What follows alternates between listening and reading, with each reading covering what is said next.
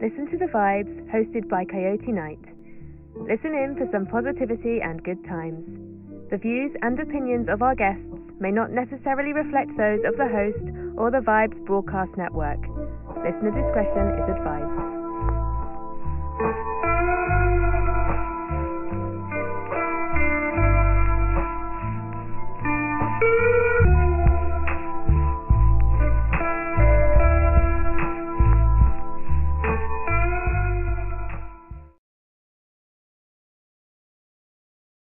Well, hello, everyone. Welcome to another episode of Listen to the Vibes. I'm so proud to announce our guest for this evening, Mr. Brad Strickland. He's not only a great guy, he's one of my best friends, and I'm so happy to call him my brother.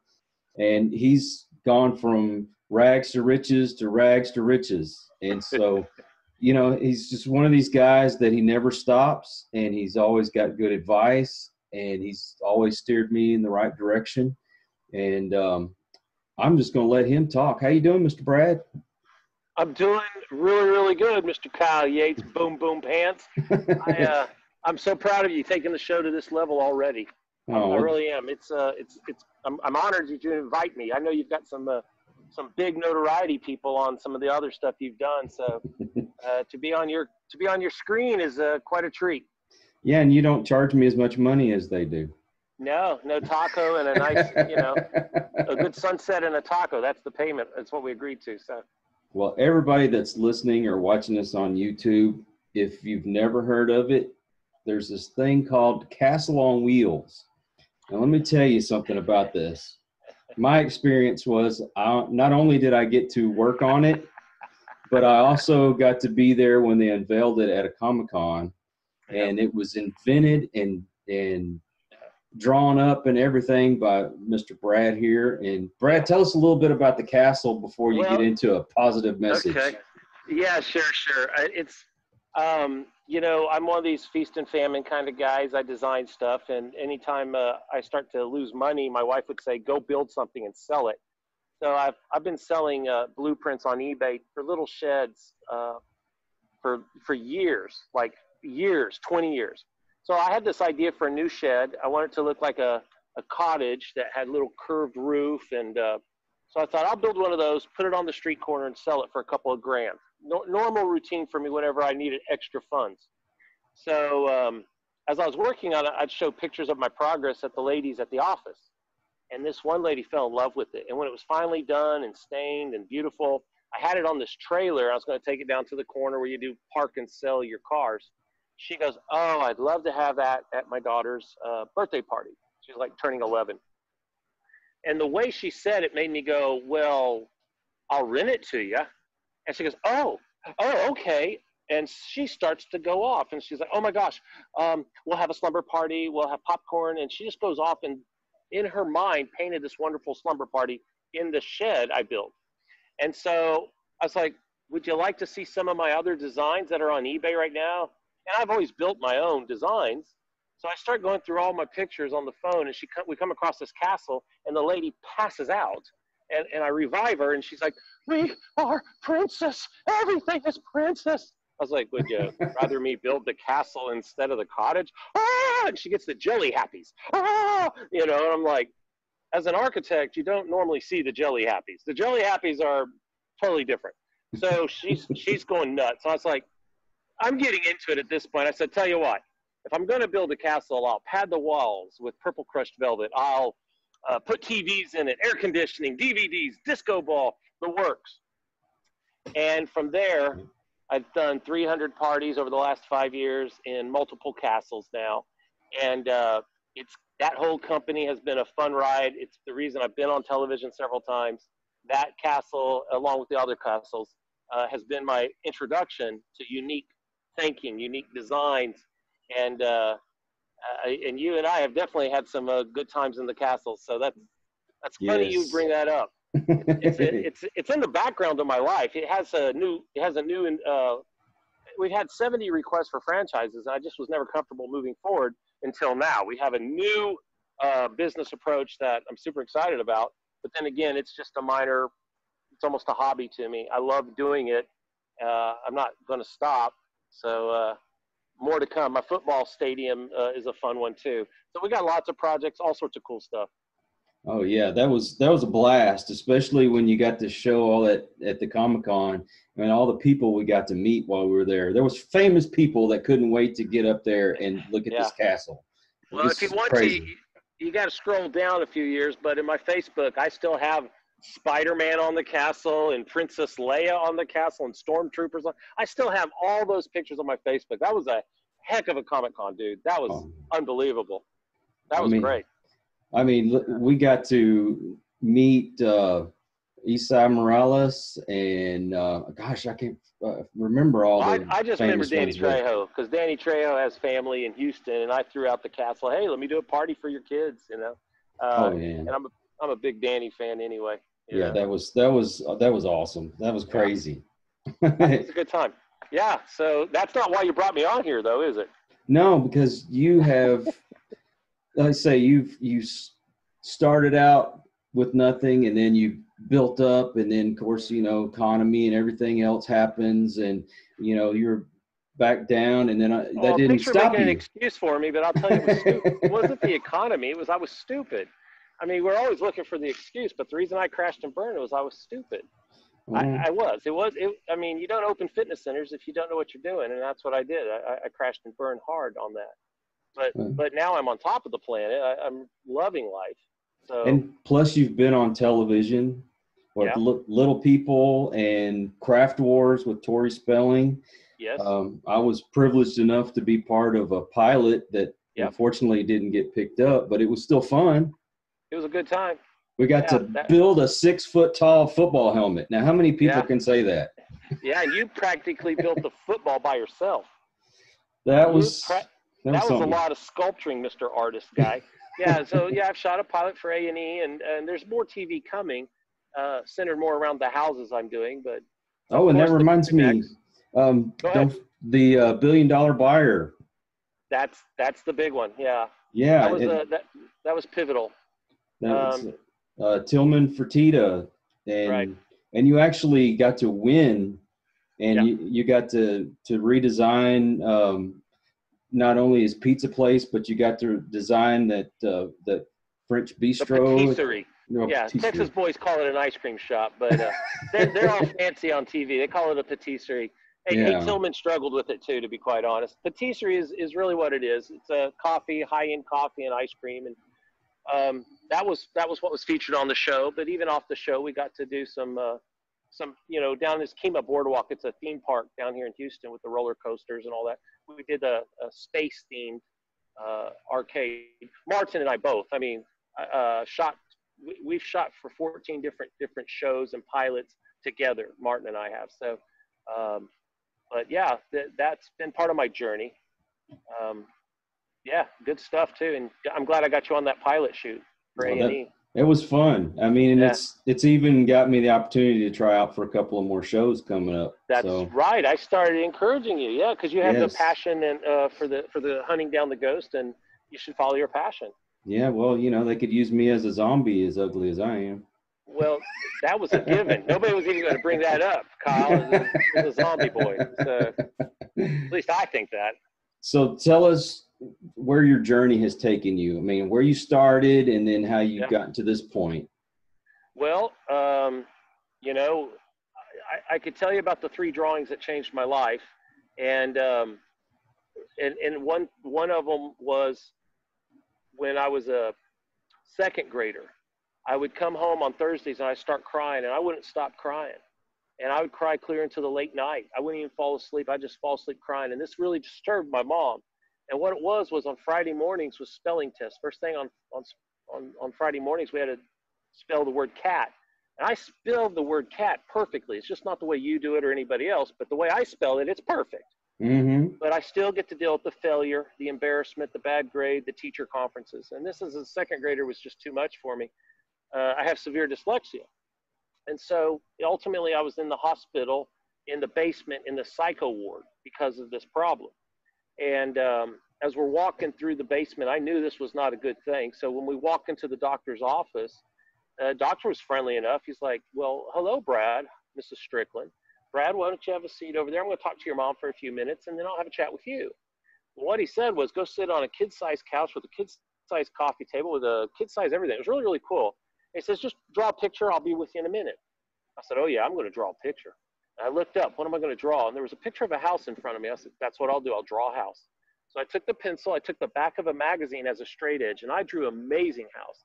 I even did the chain link fence at a 45-degree angle, exactly spaced, both sides of the house. I put shadowing on the porch. I put texture on the roof. I did an extraordinary job because that's all I got. I can't read and write, but I can draw and I can be creative. So 5 minutes later, they're done talking. They come over. The doctor looks at my drawing and just stares at it. I'm looking up at his eyes. I look at my mom. I look back at the doctor. And he says, Mrs. Strickland, let's just wait on this.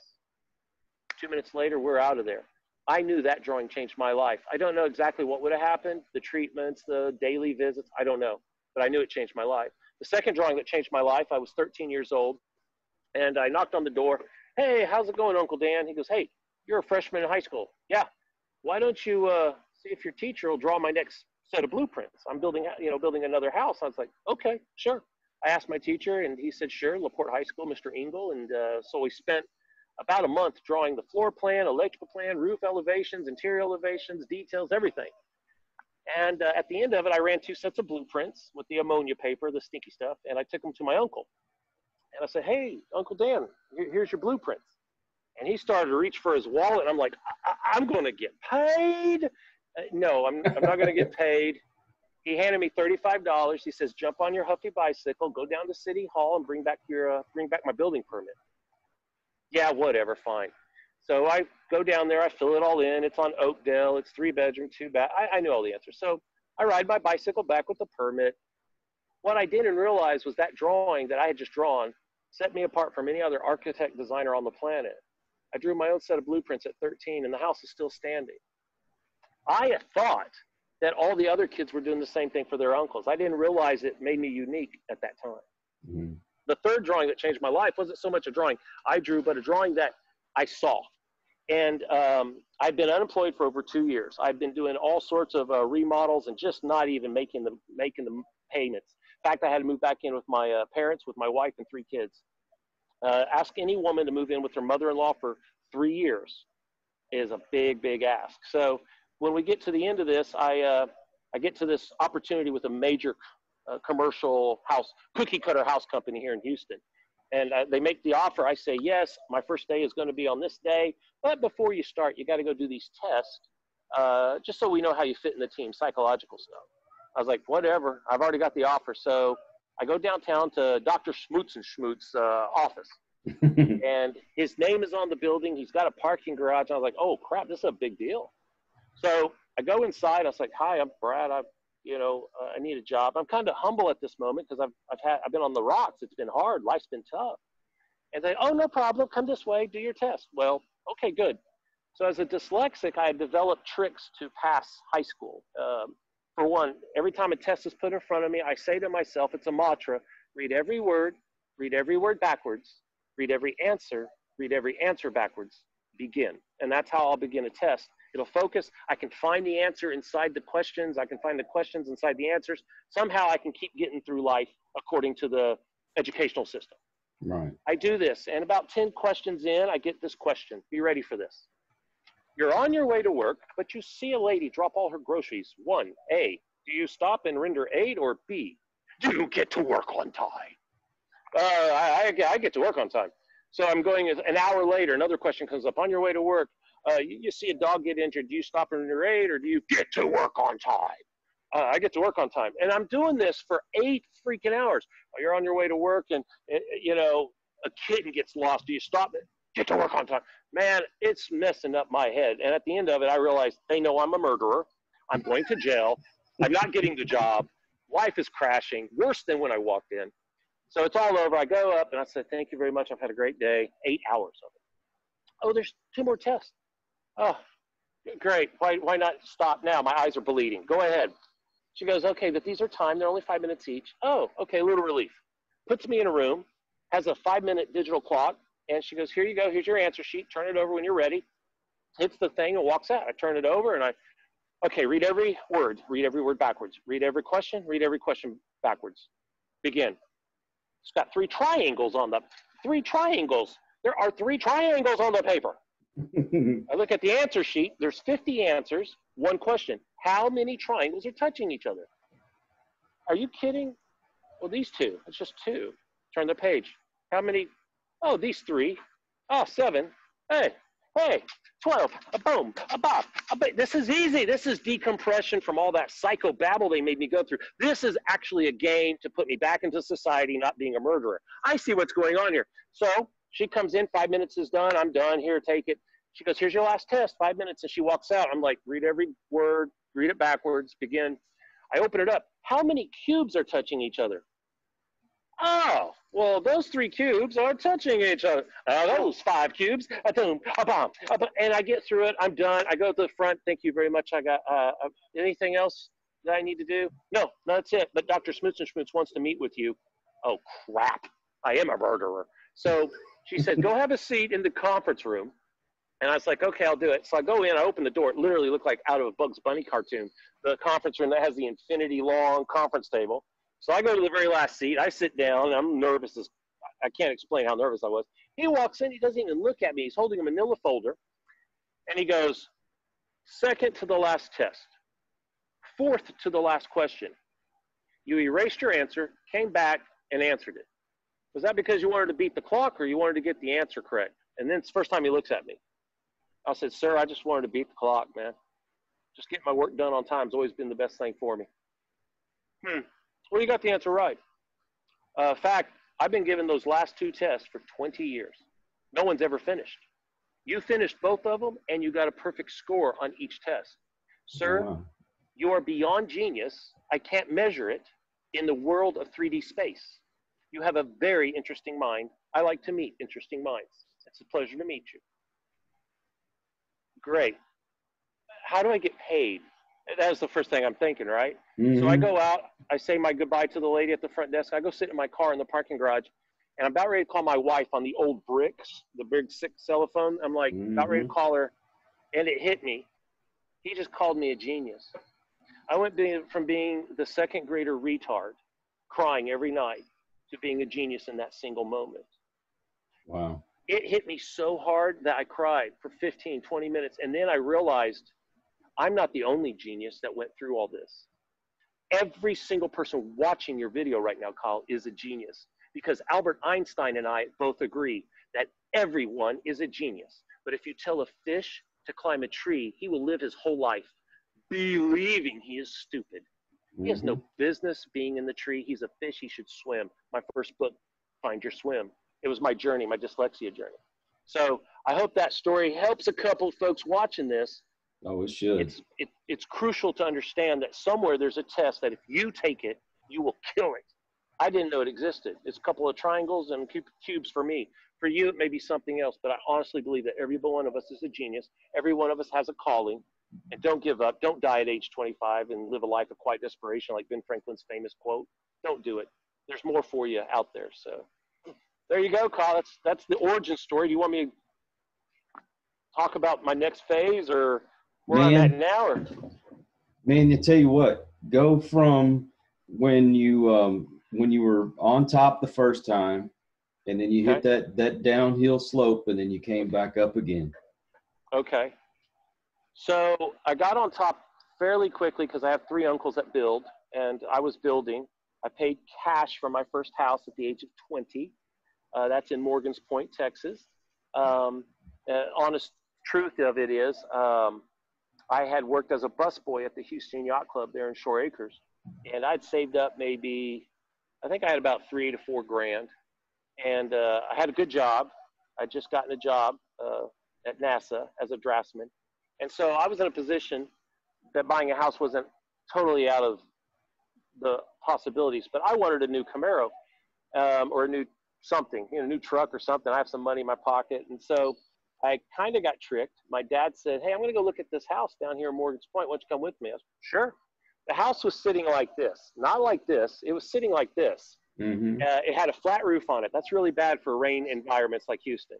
And he goes, the bank wants $19,000 for it. What do you think a good price is? Well, my dad was a landlord. He had lots of properties, and I knew my way around real estate. I just never owned it. I said, I don't know, Dad. It's 3-bedroom, 2-bath. You'll get at least $500-600 bucks a month rent on it. I don't know. I'm thinking 10,000 cash. He goes, yeah, that's what I'm thinking. Hey, I got an idea. Why don't you buy it, Brad? Me? Oh man, I only got like $3,000. I got $4,000 from 4 years of working. I tell you what, Brad, if you'll put your $4,000 in this, I'll give you the $6,000. Oh wow. Are you kidding? That's like 4 years of labor for me. 4 years of savings in a single decision of yes or no. What do you think I said? I said yes. And so the bank representative is a bank foreclosure. She was up at the front. We were in the back. He goes, do you want to do it or do you want me to do it? I said, I'll do it. He pulls out $10,000 in cash with a rubber band. And he goes, here you go. I said, all right.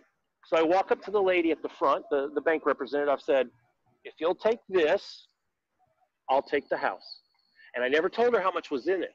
This is part of the negotiation skills that I have. And she goes, sold, you're done. By the way, there's 10,000 there. Whatever, I don't care. I just bought a house for 10,000 cash. I had no payments, no mortgage, no rent, but I had a house that sat like this.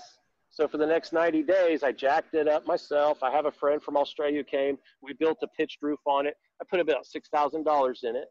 And I lived there for 4 years. Yeah, I lived there for 4 years, no rent, no mortgage. So when you do that one time in your life, you accumulate money and ideas, and that kind of opportunity let me have a little rocket ride in real estate. If you don't pay rent, and you don't have a mortgage, and everything you're making you can put into real estate, it makes you look like, oh, you're some kind of a real estate genius for buying property in Baytown and LaPorte and all over. But the truth of the matter was I got fortunate on my first lightning strike. After that, it was up to my noggin to figure out what do I do next. There's not always going to be some daddy standing around saying, hey, I'll match your 4 years of labor. Right. That's a once-in-a-lifetime deal. And to be honest, every single person watching this has that opportunity too. Right now they're saying, no, that's BS. My dad would never help me. Yeah, but there's an uncle. There's a man down the street. There's your a high school teacher. There's somebody in your world that if you're looking at a genuine, valuable opportunity, that they're willing to back you. One of the exercises I learned was you should always have an answer to this. I haven't said this in years, Kyle. You've really brought this out of me. You should always have an answer. When somebody asks you, hey, Kyle, what would you do with $100,000 right now? I got the checkbook. I'm ready to hand it to you. Well, the first thing, if you no, go ahead. Go ahead. Yeah, well, if you get past the whole party thing, or I buy a car, a Jeep, I go on a vacation. If you get past that answer that you give, I would write the check for it. I know a ton of people that if you have the right answer, that check is readily available. And there's a show called Shark Tank. And those guys are sitting back saying, if you have the right answer to the question, I'll give you the money. There's a whole show based on that question. I've never made the connection there, but Shark Tank's based on that old exercise. What would you do if I give you $10,000 right now? And you don't know. You say, oh, I'd pay off my credit cards. That's all survival thinking, minimalist thinking. So when you start coming up with the answers that the millionaire would say, I like what you said there. Let me give you the 10,000, execute on your idea. You said you're going to buy the neighbor's truck for 4,000, wash it and clean it up and sell it for 10. I'll split the profit with you. Holy cow, I'm in business. Or I'm going to buy this property over here, like flip a house. Or I got this idea for makeup, like not Kylie Jenner. But there's just, if you have the right answer, the money is there. This is what's so ridiculous. In my case, my first one was my dad.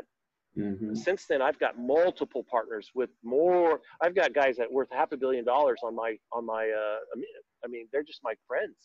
And so when I say I want to buy a certain hotel and I want to renovate it for this much money, and at the end we're going to have this kind of a hotel, they're like, "Good, let's get going." I've worked my way up to it. Sometimes, what would you do with $100? Well, I'd buy a box of pencils. I'd sell each pencil for double the money. You just have to practice. What value are you going to bring to the earth? If it's me, and you're centric, oh, I'll pay off my bills. I'll buy me a new car. I'll go on a vacation. Oh, if I win the lottery, that's not the right answer. And you're not going to get very far. Actually, you won't go very far at all. Well, you brought up a good point, because if you're not out to help other people, you're never going to get ahead in this life. That's exactly right. Yeah, we have BS meters too. Last time we chatted, I was talking about kind of my phase 2, where knowing what is your calling, what is your purpose on earth, right? And there's so many people, even at age 50, still trying to figure it out. Come on, dude, you're 50. Let's figure it out, right? Well, I was able to figure it out fairly quickly because these three stories or these three phrases collided right in front of my face, and there was this like little explosion, and I realized that works for everyone. And the first phrase that came to me was from Karl Lagerfeld. He was a designer. I'm a designer. He's dyslexic, etc. So I was looking for somebody who's already gone through the jungle, so I don't have to figure out every little step and make a new path. So as I was looking for those guys that could help me on my journey, I came across these three phrases. Number one, the great get the great. And after a lot of research and just studying Karl Lagerfeld and the other two phrases I'll say in a minute, what he was saying was the great design creates the great fabric, and the great fabric gets a great seamstress, and a great seamstress sews a great dress, and a great dress sells to a great client, and a great client gives a great referral. Okay, I'm all in. I love this. This was not Karl Lagerfeld. This was me figuring out what the heck was he saying with that crazy German accent of his. So the second story brought some clarity to it, and this is from Dr. Martin Luther King. His little phrase is this: if you find yourself to be a street sweeper, sweep the streets in such a manner that the kings of this earth and the angels of heaven stop and pause and say, here lives a great street sweeper. Well, there's that word again, great street sweeper. I'm in. I want to do this great thing. How do I become the great get the great? I want to be this great street sweeper. Well, the trick of all of this is found in the third and final phrase, that all these collided in my world all at the same time. And it's free. It's the word free. And King Solomon is considered one of the wisest men ever. He wrote a book just of wisdom. And if you've never read this book of wisdom, you need to go hunt it out. I knew I was tired of being broke, so I went and talked to smart people via their books. If you wrote a book and you're smart, I'm pretty much going to read it at least once. Not bad for a dyslexic dude. So in the book of Proverbs, in chapter 11, and the verse is 25, it says, whoever gives a lot will succeed. It doesn't say whoever gives a lot will maybe succeed, or might succeed, or hopefully will succeed, or could succeed. It says will succeed. Okay, so I have the mind of, a thousandaire, or a 10,000-aire, or a 100,000-aire. King Solomon has the mind of a multi-billionaire. And he's saying this. He's dropping those kind of nuggets. So for me to say, oh, that's not right, that's not true, that's arrogant. Okay, if I thought right, I would already be rich. If I thought right, I'd already have the perfect relationship, right? If I thought right, my kids would have already turned out fantastic. So part of this is that self-examination. Okay, I'm wrong in some area. I'm missing it. King Solomon says this free thing. So let's take that little wisdom and go back to Dr. Martin Luther King. How do you become a great street sweeper, Kyle Yates, Boom Boom Pants? Please tell us. Okay. Inquiring minds want to know. I will tell you. You do it on your own desire, because if you're good at it, you want to do it better. So to become the great street sweeper, you buy the books and you read them. You go to the seminars, and in the seminar, you're on the front row taking the notes. You're watching the YouTube videos of other great street sweepers, right? You're actually traveling to the other city just to meet with that great street sweeper. You're coming back, and at 2 in the morning when no one's on the street, you're there with a toothbrush. You're keeping your broom perfectly clean. You're keeping your sharp axe, your axe sharp, dyslexia. You're doing all of this, and who's paying you? No one. You're doing all that for free. You're taking night courses at community college. You're doing all this for free. And then one day, the king stops and says, my name is Tillman Fertitta. I like the way you design. I need to hire you for your creativity. That's exactly how it happened. I think the phrase was, I need your vision. That's what he told us. So, but I learned all the stuff I know, the people watching don't know. The 3D animations, the flash animations, the perspective, yes, the golden mean, the 21 different senses, all the balance, all the stuff that I've mastered that has now shown up as I'm a great street sweeper. And so back to that King Solomon guy, he's got another phrase in there I like. You really ought to read it. It's good chunks of wisdom. He has this one. Do you see some man skilled in his labor? He will work for kings and not the common man. Boom! Ole, ole. That's a victory slide into the goalie corner in a soccer game right there, baby. Do you see a man skilled in his labor? He will work for kings and not the common man. Dude, I work for the top of the top, the billionaires. I mean, one high profile one, but I've got several that are not, and they don't want to be high profile. They're They're just like, Brad, you got vision, you got creativity. I don't know how you got it. Well, at 2 o'clock in the morning, I was outside scrubbing the street. I was keeping my broom clean. I was learning how to become great in my skill. And I say all that because the Marie Callender pie is so delicious. If you've ever had a Marie Callender pie, yeah, I'm swerving conversations here. But she saved a little restaurant. The restaurant was going out of business. She was a homeless, single mom, and she was a waitress. And if the deli closed, she wouldn't have any income. And she, out of desperation, went home, and she had a really good pie recipe. And so she baked a pie, took it to the owner of the deli, and says, look, can we try to sell some of my pieces of my pie? And they sold out that day. So she went home and made 2. And then by the end of the week, people were saying, hey, can I take the whole pie? By the end of the week, she was selling 4 pies. It didn't take long for her to get a commercial oven in her apartment so she could just bake pies. He closed the deli just to focus on pies. There's Marie Callender pies in every freezer section in every grocery store. If your calling is to bake pies, bake your pies in a manner that awards are given and the kings of this earth and the angels of heaven stop and pause and say, okay, this is a dang good pie. Sorry, I just threw Martin Luther King in there. But I learned all that from Steve Harvey. I learned all that from T.D. Jakes. I learned that from other smart dudes. Mm-hmm. You know, that's probably the biggest thing. Number one, admit that you don't see things correctly, that you are wrong. That's harsh. You're wrong. If you're right, you'd be rich. Quit arguing with your uncle, your aunt, your dad, your coworkers. Dude, you're just wrong. So now you've come to that realization. Go and study what's right that lines up with you. You're not dyslexic like me. You're a super smart bookworm. Go find out what other smart bookworms did for success. You can't exactly repeat it, but they're going to leave clues, right? So, you know, I find out I'm a genius. I come across this free thing, and I was like, well, I still am not great. That doesn't just make you great, but I know to give is a big part of success. Free, doing things for free, and do it to a level that's free, and our built-in BS meter does not go off. Meaning, if I do, like, a real-world example, you meet me on thumbtack.com, and you hit me up, and it's like, hey, I want to build my dream home. You know, that's our first contact. Well, I'll send them a quick email. Hey, it sounds interesting. Have you got a sketch of what you want to build? Take a picture of your sketch and email it to me. I'll CAD it up. That means draft it on the computer for free. No strings attached. Never call me again. No big deal. They'll send it to me. I'll CAD it up. I'll send it to them. And I don't really care if they call me back and engage me as an architect or not. And because of that level, I get almost every single job because I'm bringing real value. If I were to die, they have a drawing of their dream. They're one step closer to their dream home being built. They needed to go from the grid paper on the kitchen table to something in CAD. And now they can go either hire me or somebody else. I was just giving of my skill set and, you know, my time. It doesn't take that much for me to do that. So I've mastered that trade. For some people, it may take 2 hours. For me, I can do something like that in 20, 30 minutes. And that's where I actually had this explosion now in success. So that took a long time to figure out, how do I give something free that makes sense? Don't give a free Starbucks card. Don't give a hat with the logo. Don't give a koozie. That's all BS meter stuff. It's going off. Oh, this is BS. This is a salesman.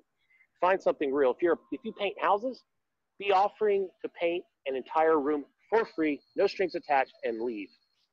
Jaws dropped. Your reputation goes through the roof. The next 10 people that homeowner talks to is like, you're not going to believe this guy. We hired this painter because he painted our house for free. A week later, we call him back. He was $500 more than everybody else. But oh my gosh, he did it for free. Well, that's Instagram, Snapchat. That's the world of success.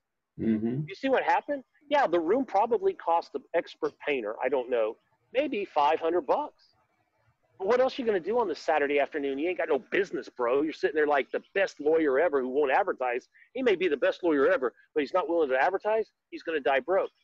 It's like the very best NFL football player, the best one, doesn't even go to tryouts. What's up with that? Well, I'm so good they should just find me sitting here in my living room. Mm-hmm. No, when you put something in the world for free, you can't plant an apple seed and get a pear. It's impossible. It's impossible to plant an apple seed and get a giraffe. Whatever you put in the world, it's going to return it. This is the soil. This is dirt. That's how it works. So if you're putting value into the earth, it's going to come back to you. So if I plant an apple seed, it's going to return an apple, but does it return one apple? Does it return 100 apples on a tree? It's always in abundance to whatever you planted. So I draw a little sketch for you, and it's your house, or we paint a room, or whatever it is, real value. It's going to come back in multitudes, and it has happened now. I'm on my 5th generation of feeling this. So I'm entering the world of the higher income earners, you know, top 5, 10% of earners in my world. That's because it's been 6 times generations. Like, I helped the lady, she told her friend, I did the same thing for her friend. Well, this friend refused to do it. I'll just pay you right now because your reputation is rock star. I'm sorry, but I'm too busy. I'll pay you 10% more. You know, I go Scooby-Doo on them, right? Go Scooby-Doo, and somebody starts saying, okay, there's an honest deal. I won't go into all the details, but we're buying a property for $4 million. It's going to be about a, I don't know, $5 million renovation. I brought a vision to the property, and they've partnered me in. I don't have any money in the deal, but I have a vision in the deal. I have a like Tillman Fertitta says, I want your vision, or I need your vision. The same thing with these guys. They want my vision. You remember when I said, if you can say, what would you do with $1 million, and you have the right answer, somebody will write the check. No question. What would you do with $10 million? Do you have a good answer? It's called venture capitalist. It's called your mother-in-law who knows you're really successful at woodworking. It's just having that right answer. So work on that, number one. So this actual deal is a real freaking deal. I'm partnered in. When it's all said and done, it's a $31 million property when it's up and running. And I own a serious slice of it. Dude, it's more than 7 figures. My percentage is more than $1 million. I have no money in this deal. So let's talk about that. What do we have? We have to always have these 2 things. We have time, and we have 2 resources. You got time and money. Mm-hmm. That's what we all have, the same 2 resources. Let's slide this one over. And here's a magical resource called vision, right? In that same book I was talking about, the book with lots of wisdom in it, it says a people perish for a lack of vision, right? That's right. People perish because they don't have a dream. They don't have a vision. So I bring a vision to a property, and all of a sudden it's like, yeah, we could remodel it this way and make, you know, $2 million. But if we remodel it like what Brad wants to do, that's my skill set, we'll make $8 million. Does it hurt us to give him a little slice of the action? Oh my gosh, no, we don't want to lose him. We don't want to hire another architect. We want that guy on the team. We want him to pilot this all the way through. It's not the only deal I got like that. That is my highest record, though, a 7-figure paycheck. Yeah. That's my highest. And I don't get it like on the first day. I'm on the team. So for the next 4 years of renovation, will take a year or 2, and then we'll operate it once it hits 80% occupancy. It's going to be a good deal. So I'm very, very honored, very happy. And they offered me a commission. They said, can we cut you a $300,000 check or whatever? I'm like, I'd rather be a partner. I'd love to tell everybody I'm a partner with you guys. You guys are awesome. That's likewise. That was the actual word my partner told me. He goes, likewise, I want to tell everybody I've partnered with you on this deal. And so that's kind of karma, you know, treat people right, comes back around and gets you. I'm a big believer in karma. There's no doubt. I mean, you don't plant an apple and get something else. It's going to come back around to an apple, you know. One of my favorite, I'm talking about the apple so much, but this apple right here, I'll pick up an apple. I should have had one on your, that would have been cool. I could cut it in half. I didn't know where our conversation was going to go. But I cut the apple in half, and I hold it up to the camera, right? Look at that. Look what I'm doing to the camera. So it has an apple. And I ask everybody's viewing this right now on all the different social networks, what do you see? And some of them are going to say, oh, I see the seeds. Some are going to say, oh, I see the fruit. Some are going to say, I see half an apple, right? Some of them say, I see a snack. Yeah. But when you see the orchard, you will understand success. It's a very good analogy, actually. When you see the orchard in a seed, you'll understand success. So I deal with new architectural clients all the time. And one of my lines with them is I'll tell them, I say, you got a great project here. It's going to be several $1,000s in architectural fees, whatever. But I'm not really that interested in a couple $1,000 bucks. That's not what I'm interested in. What I really want is 5 years from now, when somebody says, do you know a good architect or a good designer? Brad, call Brad. Brad's amazing. I want my reputation more than I want your money. And so what I'm willing to do right now is give you a good price on this. You know, that's just a bite of an apple, but I want to help you create an orchard. I actually use that in my conversations because it makes a clear picture of where I want to go. And if I was full of it, like my initials are, BS, if I was full of it, the BS meter would go off and I wouldn't be successful. I wouldn't be anywhere. So that is about all I got time for. I'm getting flagged down by the powers that be. So I hear you. Well, let's wrap this up. Did we get it all out that you want, or did we do it again another episode? What are we going to do, Kyle? You know, honestly, I was going to ask you if you wouldn't mind coming on again, because you've got so much wisdom, and I think you could be such a help to so many of us that well, let's see. Let's see what happens. It took you like 6 weeks to get me on, dude, and I am super mega busy. If you get, I don't know, what do you normally get on views?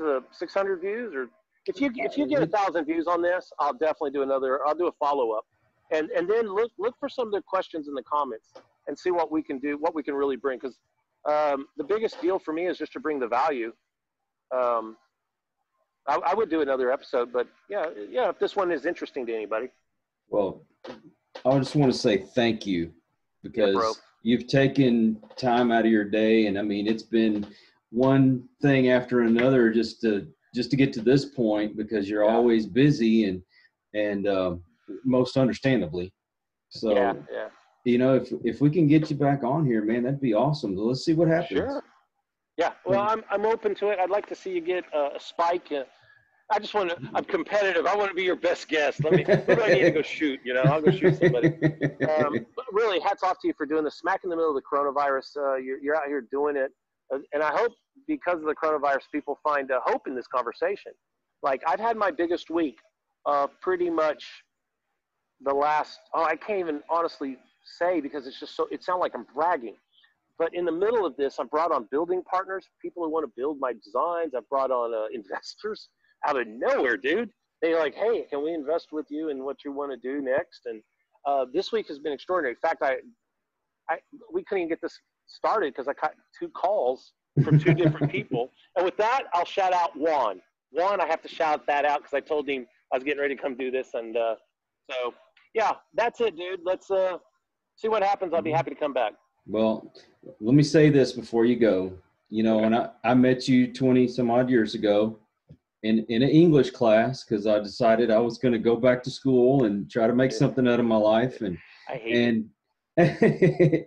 But because you got up and you introduced yourself and you were interested in my artwork, you gave me a vision, and I stuck by your side, and I'm starting to get to where I really want to be. And I mean, it took me getting some kicks in the pants to really listen, but I believed in what you were telling me, and I believe it a lot more now because I'm seeing that success come to fruition. So thank you for that. Yeah, sure. You know, you and I are both kind of older than the millennials and all that, and they think it's instant and quick. And I didn't want to be the late bloomer. I mean, I hit such high level in my 20s. I was on top of the world, racing cars, traveling the world, you know, because of real estate. And then I crashed really bad. Maybe we'll talk about that next time. How do you overcome a crash? But I didn't want to be a Ray Kroc old fart success story. I didn't want to be Colonel Sanders. I don't want to be the old fart success story. But this is where I'm at. So I'm probably the new poster child for late in life success. I'm not that late, but I feel like it is. Well, and your success is just beginning, my friend. I mean, look how long it took me before I found something that I was really passionate about and really loved, and now I'm doing it. Yeah, it's all good stuff. All right, dude, we got to say goodbye, man. Thank you, Mr. Brad. You got it. Hope to talk to you soon. Sure. Thanks, everyone. We hope you enjoyed this episode of Listen to the Vibes. You can catch us on Buzzsprout or wherever you listen to your favourite podcasts, and on YouTube. Follow us on Facebook at The Vibes Broadcast Network and on Instagram at The Vibes Broadcast.